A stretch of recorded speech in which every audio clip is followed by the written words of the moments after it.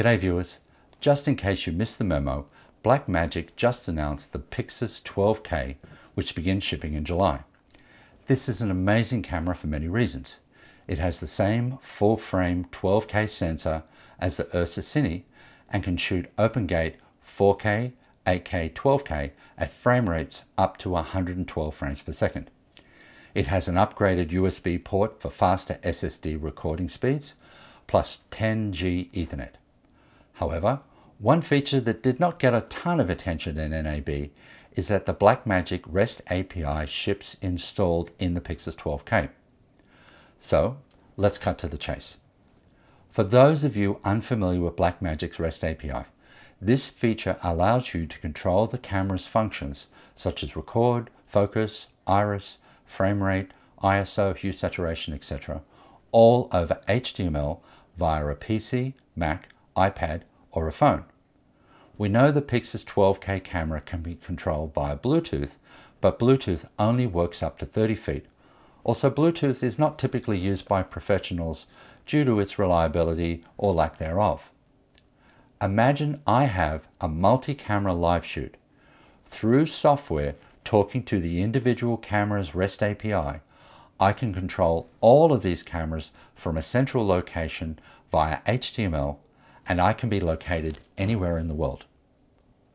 Most importantly, I can transfer the raw recordings from any and all cameras to a NAS, again over HTML and at 10G speeds. Now, you may say this is all very well for a major production with Ethernet and power connected to the cameras. However, the REST API can also be used by a single shooter to overcome challenging environments by using wireless HTML control more than 10 times the distance of Bluetooth. Say I'm hanging a camera off a car or a drone or somewhere not easily accessible and I need to make changes on the fly. Or I'm filming a nature series. I can set up the camera in a remote location with the operator safely and warmly located in a blind hundreds of feet away. Using wireless video transmission, I can monitor my subject and only hit record when I need to, thereby saving valuable hard drive space, especially when filming in 12K. Here is how you set it up. First, I mount a wireless router. These typically cost under $50, so it's not a great expense to convert the camera to wireless HTML. You simply plug the router into the RJ45 port on the camera and provide power via USB to micro USB cable. For this demo, I'm using my phone running custom HTML code that talks directly to the camera. Once I connect the camera to the router, I can log into the router and access the camera's REST API via my phone.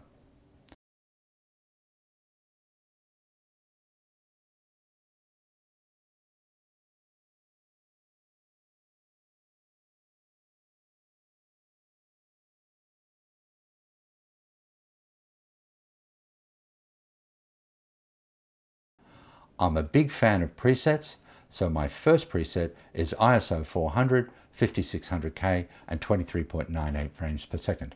Plus, my audio recording settings are set to XLR. I can also have multiple presets with multiple frame rates and other settings depending on what I'm shooting. Now I'm connected, I can easily adjust the white balance and exposure, all with the click of a button.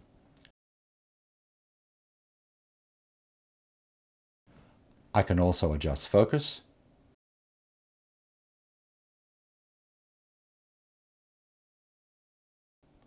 or zoom if a power zoom lens is connected.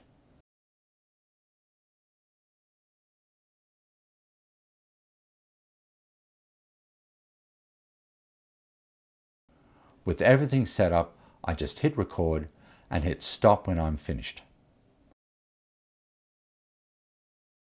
Wireless camera control via Blackmagic's REST API opens up new applications of this camera.